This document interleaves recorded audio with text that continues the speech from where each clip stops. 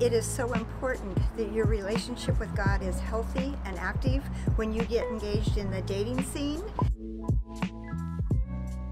I would say it's okay to be a young man of integrity, a young man of honor, because God has the right person in store. Dude, stop looking for love in the wrong places. It's not all about the cute.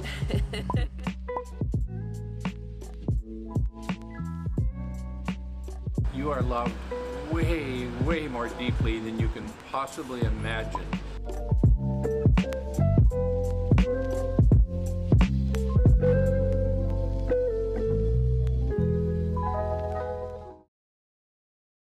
Proverbs is written by King Solomon. Not all of them, but most of them by King Solomon. And Solomon's known as the wisest person ever lived. God said you can have anything you want, and Solomon asked for wisdom. But he still made some pretty dumb decisions, didn't he? And it's because, as you read it, he lacked something that's called discipline. So when you read the Proverbs 1:7, the fear of the Lord is the beginning of wisdom, but fools despise wisdom and discipline. You actually need both. You need wisdom and discipline, right? So you can know the right thing, but it doesn't necessarily mean you do it. Like earlier last week, I packed my bag with all my gym clothes, and I made it to the gym last week 0 times. Lots of wisdom, not a lot of discipline. Don't judge me. I'm going to go on Monday. And so it takes wisdom and discipline. And so this book is really, it's an older generation writing to a younger generation. This is Solomon writing back saying, here's what I would say to my 18-year-old self. And for those of you who are over 18, I want to ask you that question. What would you say to your 18-year-old self? Solomon, in writing this, addresses my sons and my children. My children, my sons, my son. So this is an older man writing to a younger man. I kind of picture them as being young adults. And because of that, the Proverbs talk about these women. There's the women of the Proverbs. There's the woman that's wisdom. Did you know in Proverbs, wisdom is a woman? Now, no woman here surprised. We're like, I knew that. Okay. But there's also these other women. There's a woman that's called folly. There's the wife of your youth. There's the adulterous woman, the immoral woman, the promiscuous woman, and the virtuous woman. The Proverbs is written in Hebrew poetry, and it's called parallelism. So we might use rhythm, meter, rhyme schemes in poetry. In Hebrew poetry, they use what's called parallelism. And so there are statements that are comparisons and contrasts to help bring out meaning. It's not only used in phrases, but also with the metaphors, hence the wise and the foolish woman. Now, if you're reading this and you're a woman, you can picture perhaps Solomon could write this and address you as my daughters. And so with this, you might have the immoral man or the virtuous man. Or you can read it as simply it's written to sons, and I want to be this woman or I don't want to be this woman. So that's up to you. So some of the things I want you to do is this. I want you to consider in this series what it would be like for you to, one, read Proverbs. There's 31 chapters. You could read it in a month by reading 1 proverb a day. I also want you to seek out a mentor in this series. If you don't have somebody that you'd currently call a mentor, would you seek one out? Proverbs is really, it brings generations together. It's one of the things that I've been sensing God speaking to our church is that we're at our best, whether it's kids camp, whether it's youth, whether it's men's and women's compassion, whatever we're doing, we're at our best when all generations are being engaged together. That's what Proverbs does. So who's your mentor? I want you to think about what are your convictions? What are the convictions that you have? They're not maybe for somebody else, but they're for you, and they're wise convictions that keep you out of trouble. Okay, anybody here ever feel like they're making dumb decisions? I was 19 years old. I'd moved out of the house. I was so excited to move out of the house. I was like, I can't wait to be free, you know? I can go to Taco Bell anytime I want. And so I was so excited to be free, but one of the things that started to happen was this, I found myself in a place where I was making really dumb decisions. And you know you're making dumb decisions when you're hurting other people. And I had one of those moments where I felt like God was telling me, stop making dumb decisions. And I was like, where could I go for wisdom? I felt led to go to the Proverbs. And as I was going through the Proverbs, I actually that summer challenged myself to memorize 100 Proverbs. Now, the Proverbs are small. You can actually memorize these short statements, and they're so good. As iron sharpens iron, so one friend sharpens another, right? Without vision, people perish. A man of many companions may come to ruin, but there's a friend that sticks closer than a brother. Even a fool is thought wise if he keeps his mouth shut.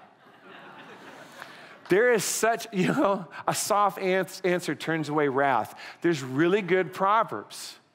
And so I want you to dive into this. We're going to dive into these Proverbs together.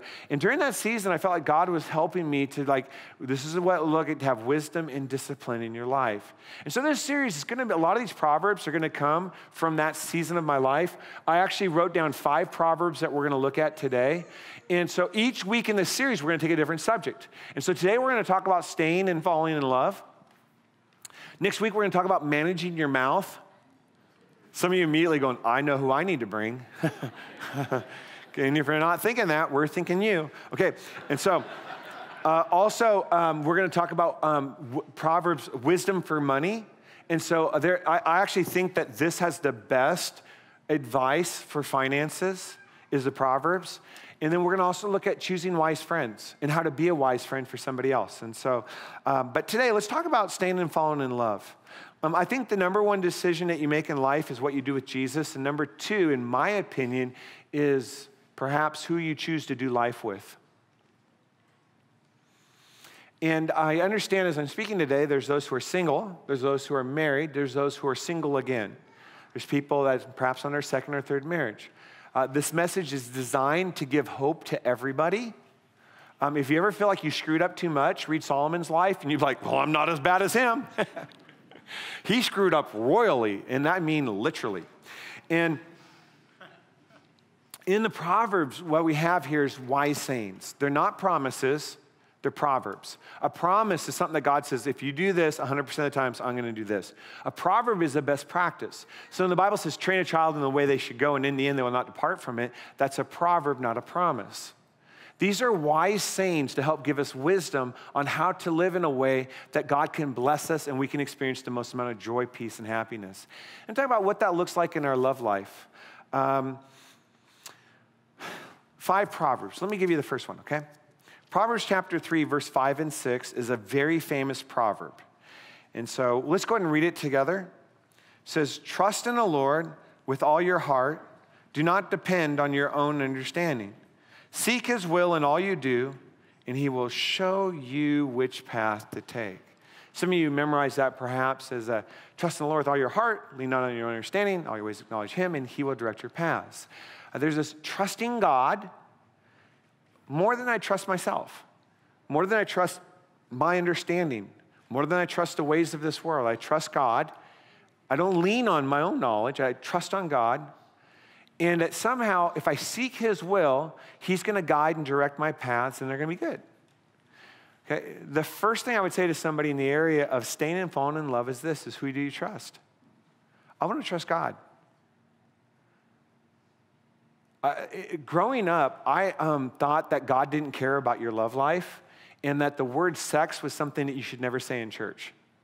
Like I thought somehow maybe God might be against it. I was like shocked to find out not only was God for it, he made it. Like he's rooting for me. So coming to this area of trusting God in this area didn't come easy for me. I don't know about you. Maybe you've been hurt physically, emotionally.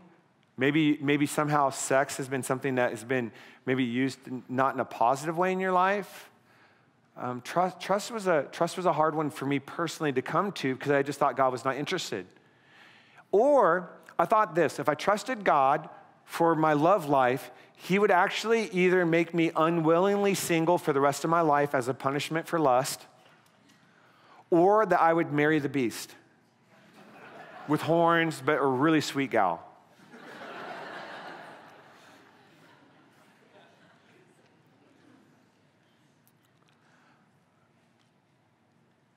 Wherever you are in this season of your life, would you trust God? Now, I also understand this. Our culture pressures people to not be single. It seems like it, doesn't it? If you think there's pressure now, imagine the Bible. Bible times, there's so much pressure. It's like there's the only way that you were to live was you had to be married. And if you were widowed, somehow like you needed to get married again because there's always this pressure to be married. And there's some myths that were out there that I still think exist today. And one of them is this, is that, that marriage is what makes you happy. And I'll just say this, if you're unhappy single, at some point you'll be unhappy married. And don't put that pressure on somebody else to make you happy. Find your happiness in Christ. And what you'll find is this, is that you'll be a giver in the relationship, not a taker. I would think I'm happier with Carrie, but I actually don't want to make Carrie's goal in life is she's there and she exists to make me happy. And if I have that attitude, at some point she's going to tell me that that's not her job. 2. Also, I'd say there's this myth out there that says the goal in life is to be married. Actually, the goal in life is to become like Christ. And if you're married, that should be part of that process. But there's actually some seasons of your life where all of us have seasons where we're single. No one's like, I'm 5 years old and married. What's up, babe? I mean, no. So we all have seasons of singleness. Some of us have longer seasons of singleness. Some of us have a calling to singleness. And by the way, you actually have like this opportunity to serve and go and do things that other people don't have. So there's a benefit to it. And you're like, well, how do I know if I have that gift? If you don't want it, you don't have it, okay? The third thing I'd say is this, is there's this myth out there that says that you could do more for God if you were married. And I would just say Jesus did okay.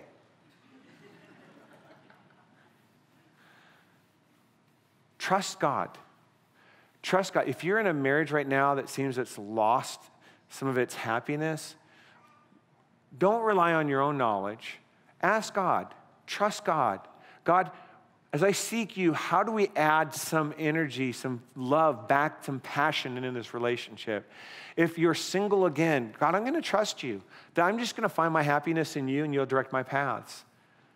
But that we're finding that we're looking to God for this area because God cares about our love life. The second proverb I want to give you is Proverbs 4:23. Go ahead and turn there, 4:23. Let's read it together. It says, guard your heart above all else, for it determines the course of your life. Your heart determines the course of your life. Some of you memorized it as guard your heart, for in it is the wellspring of life. That's just somehow our heart impacts all of our relationships and all of our future. And God cares about your heart. Now, sometimes in relationships, what happens is this, we can get bitter, we can become broken, our heart can become jealous, envious. These are enemies of the heart. God wants to protect our hearts from brokenness. I hit a place in my life where I was looking at my dating life going, I'm actually getting better at breaking up than staying together. And all of this changed for me, none of it changed for me really until I got married and I became a dad.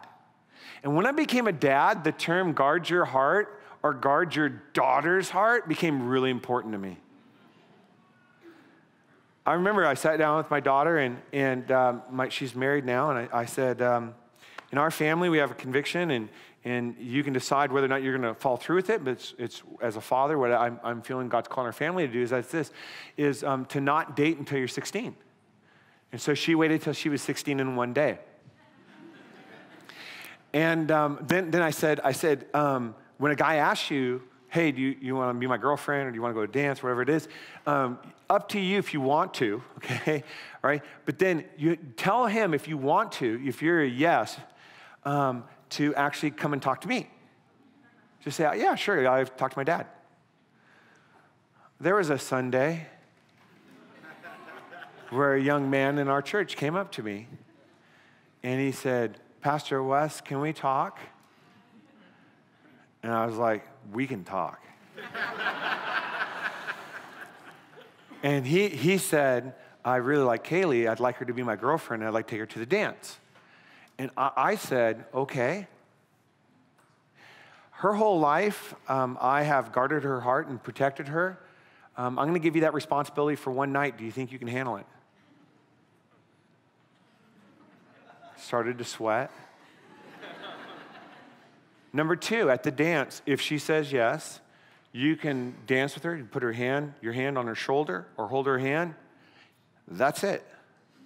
Are we clear? It's like, what's number 3? I said, you got great taste and good luck. Let me know what she says. There's this like heightened as a dad, like I want every dad in this room connected to me in that moment. And I just want to ask you this question. If you fiercely feel that, and I'm sure my wife she'd be able to speak as a mom what that feeling's like, but if you fiercely feel that, how much do you think God feels that about your heart? God is fighting for your heart. He's guarding your heart against all of this evil, wickedness, bitterness, jealousy, coveting, envy, everything that'll steal your joy, steal your peace. God's saying, yeah, but first, let's have a talk. Let's have a talk.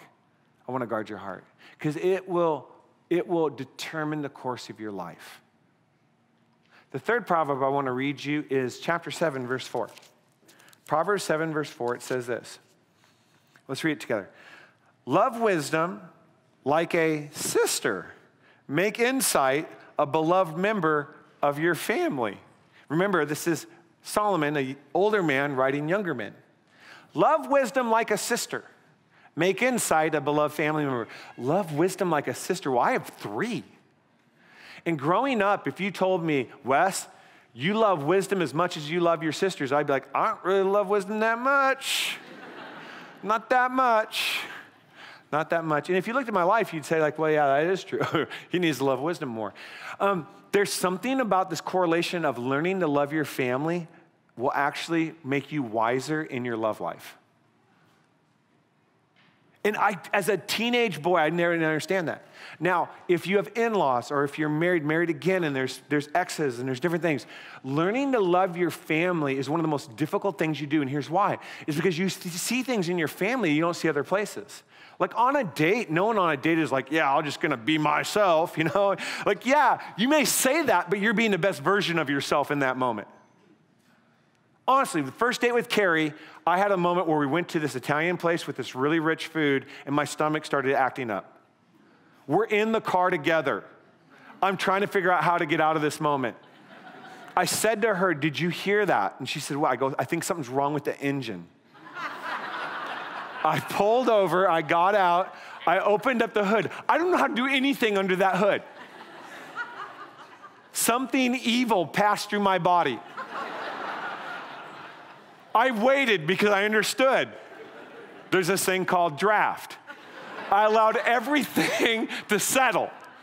Then I entered back into the car. That's dating. You get married, you don't always get out.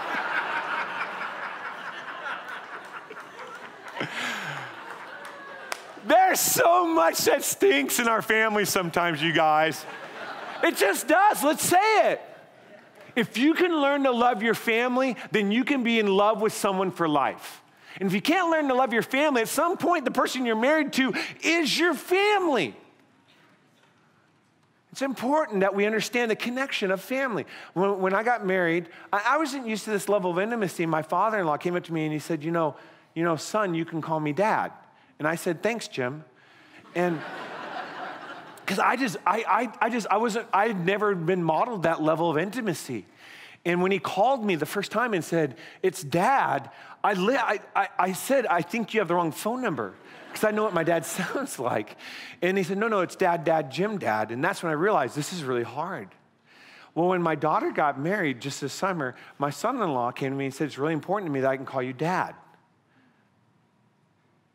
And I actually had to come to a point where it was really hard for me to force myself to a level of intimacy to be able to say, you're my son. Why? If you have family members out there you haven't talked to, would you reach out to them?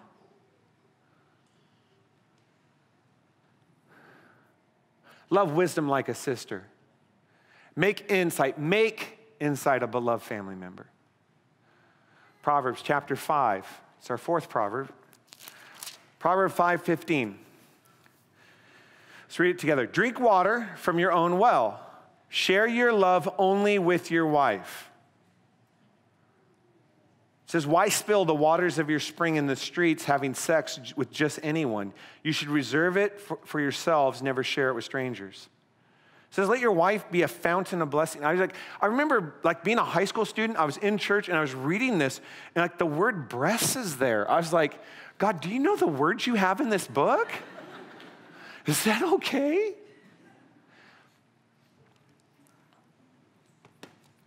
Drink water from your own well.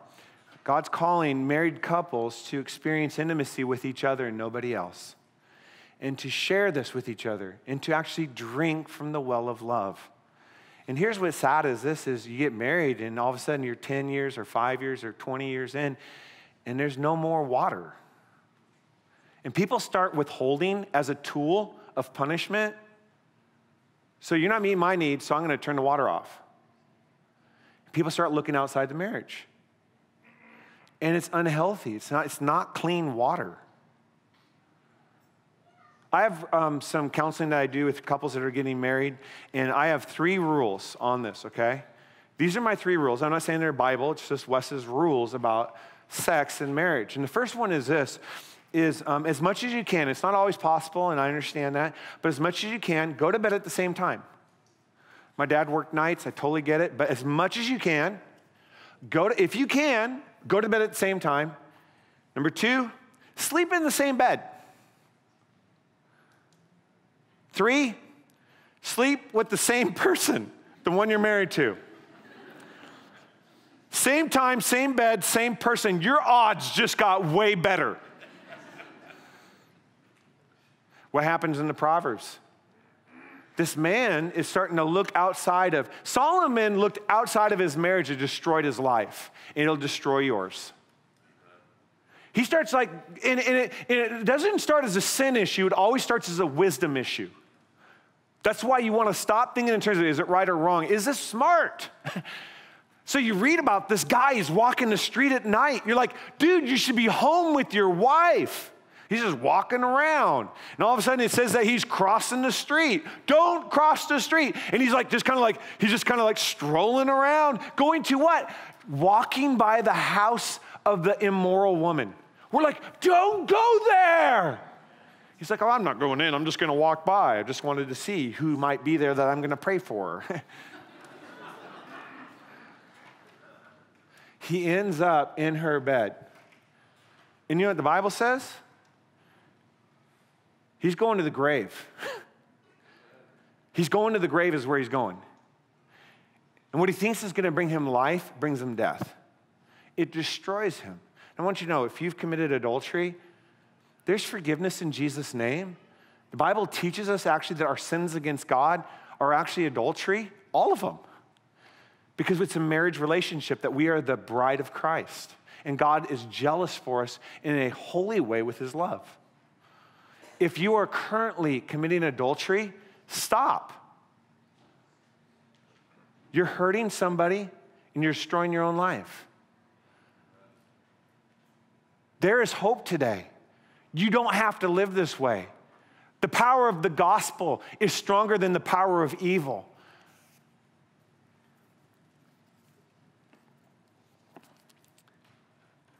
I remember reading it just like going, why is this woman so evil? And you're like, wait, why is this guy walking there? The Proverbs is calling us to wisdom. The last proverb I want to give you is Proverbs 31, verse 10. Proverbs 31, verse 10. Proverbs 31 is known as the virtuous woman.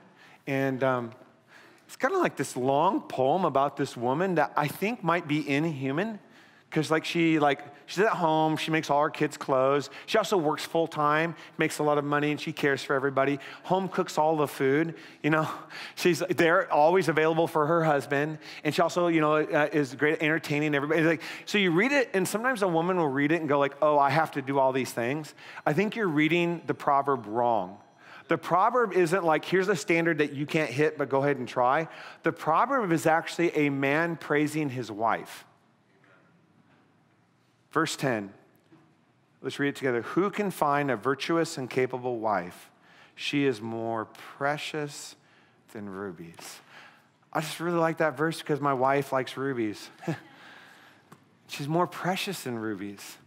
So my senior year of college, my friend and I met every Sunday night at 9 o'clock for one reason, to pray. We walked the college campus every Sunday night and we prayed. And we did it because of this. We were both, each of us were dating a girl that we were serious about, and neither one of us had a job. And we were like, God, we want a job so bad. I beg you, by the blood of Christ. We're just like, I want a job.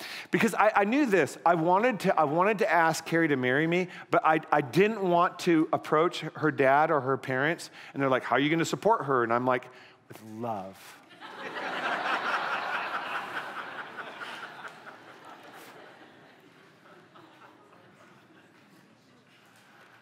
So we're like, give us a job. I remember when I got a job, I was like, yes, there's a God. You're saving up as much money as you can. I went out and bought the most expensive ring I could possibly afford. It would actually cost me more than my car. Like, it was the most expensive thing I ever bought.